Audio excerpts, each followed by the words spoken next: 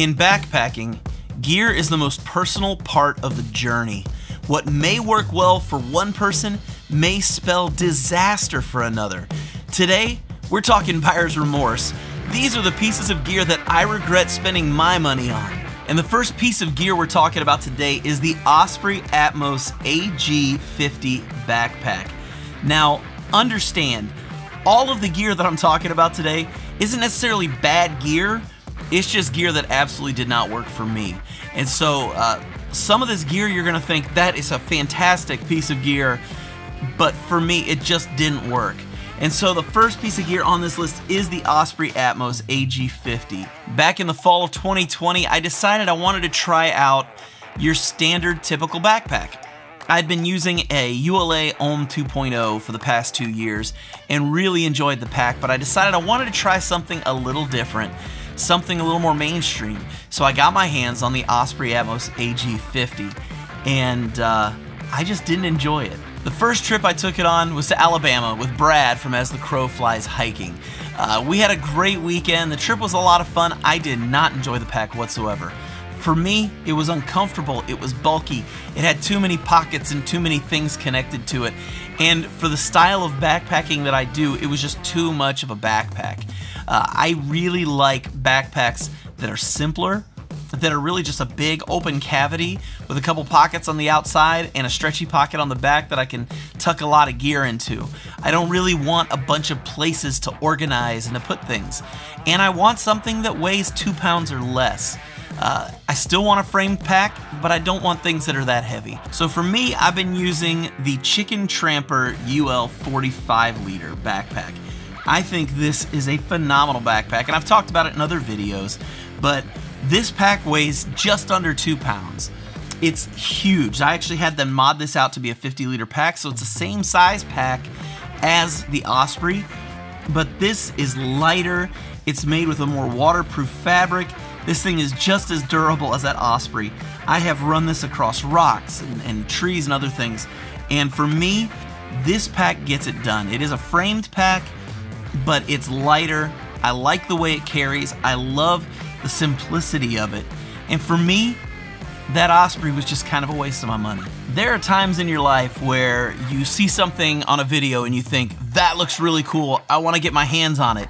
You get online, you spend the money, it comes in, you take one look at it and realize, what in the world was I thinking? And that's what this is.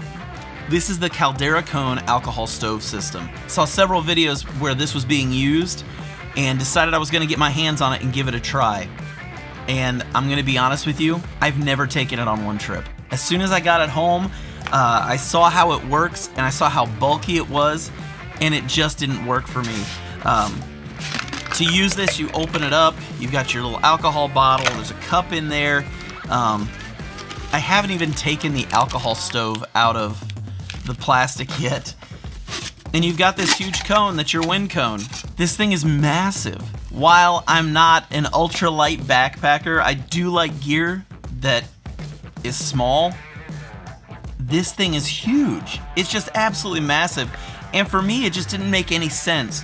And you're probably thinking, well, why didn't you send it back? I just always assumed at some point I would use it on a trip, and I still haven't. So for me, this was a massive waste of money, and I'm kind of embarrassed that I'm even talking about it. But instead of using this, I use this. This is this MacGyver stove. I've talked about this about 100 times on this channel. This is the smallest little stove in the world. Really simple to make. Actually got this one from Mark, aka Spaguyver, and love this stove. I've used it on so many trips. Simple to use. I just take some aluminum foil for a windscreen and I'm done.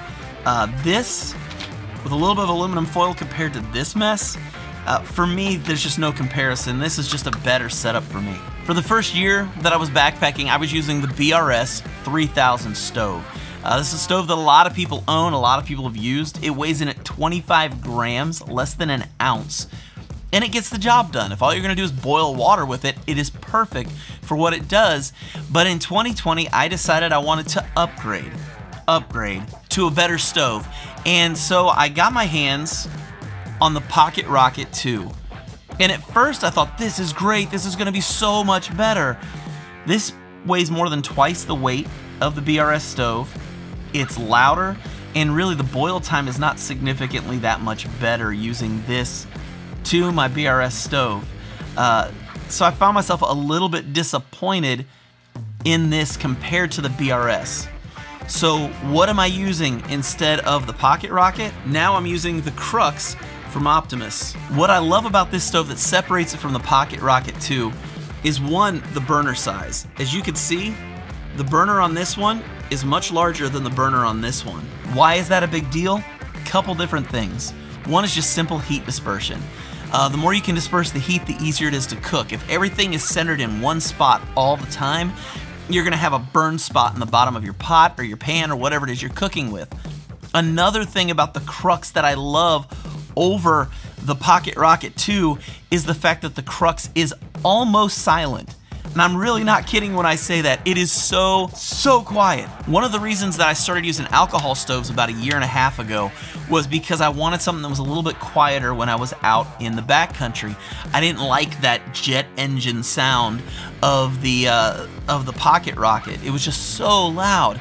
Even the BRS is a loud stove. And so I wanted something that wasn't quite so loud, but could still get the job done. And the Crux is one of the quietest stoves you're gonna find on the market. It's also very good because you have serious control over the flame. Of the stoves I've used, this one has the best control of the flame itself. You can take it down to a really low flame to simmer whatever it is you're cooking, or you can put that thing on full blast and boil water pretty quickly. Over the BRS and over the Pocket Rocket 2, I will take this. And unfortunately, as popular as the Pocket Rocket 2 is, this is kind of a regret for me. Up next is a piece of gear that you guys are probably gonna give me a lot of garbage about, because I've talked about how much I love it and sang its praises. But unfortunately, things change, opinions change, and for me, the Grail water purifier is now no longer one of my favorite pieces of gear for backpacking. Now understand, I take this with me almost every day. I'm using this water filter, water purifier all the time because in everyday use, this is a phenomenal product. It doesn't matter how nasty the faucet is or the water fountain or wherever you're getting water from. This will clean it up and it will taste fantastic. I like this for maybe a short overnight trip where you can kind of bring in some water and you don't have to filter a lot. But for a multi-day trip, I found this to be cumbersome. Only being able to do 16 ounces per filter got to be pretty frustrating. I know some people, they'll just bring dirty water, and as they need water, they'll filter it into this, and that may work, but for the weight and the size and what it does, I found that I just am not crazy about this on bigger trips. Unless I wanted to get the bigger one, which weighs even more, this was just cumbersome. It wasn't the best choice for me. Instead, I'm using the quick draw filter from Platypus, and I've already talked about this in a video or two. This thing is phenomenal. The flow rate is incredible. I love the end caps on it. It's lighter than the Sawyer Squeeze, which kind of blew my mind a little bit. It's also a little bit shorter than the Sawyer Squeeze, and it's thinner than the Sawyer Squeeze.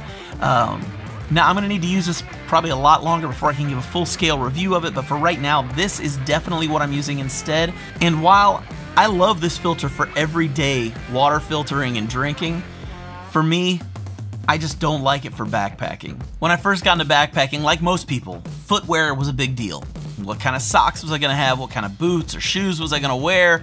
And I was really doing a ton of research, and it seemed like everybody I talked to and every website I looked at, every YouTuber that was online were using Darn Tough socks.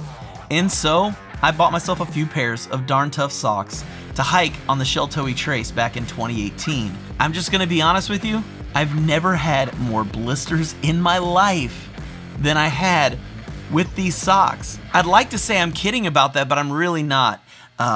Darn Tough socks did not do a good job for me. I know a lot of people swear by them.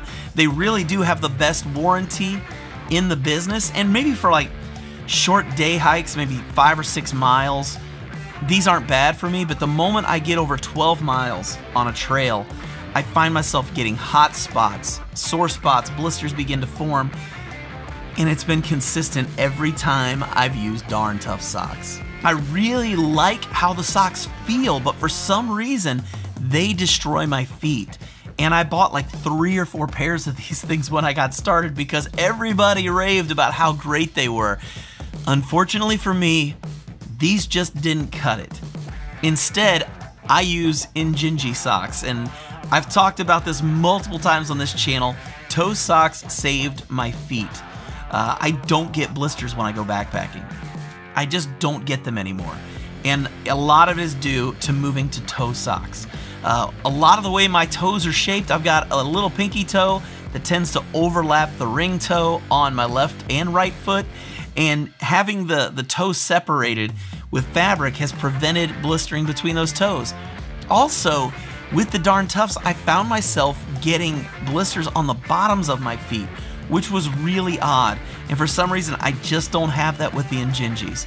And so while I love the Injinji socks, and this is some of the best money I've ever spent in my life, the money I spent on my Darn Tough, I'm never gonna get back, and I'm always gonna have the memories of those nasty, blistered feet that I got as a result of these socks. Now, like I said, this is all gear that didn't work out for me. That doesn't mean it won't work out for you, but you've got to find out for yourself. So why don't you leave in the comments below gear that you guys have bought that you really regret spending your money on. I'd love to know the regrets that you guys have over the years on the money that you've spent.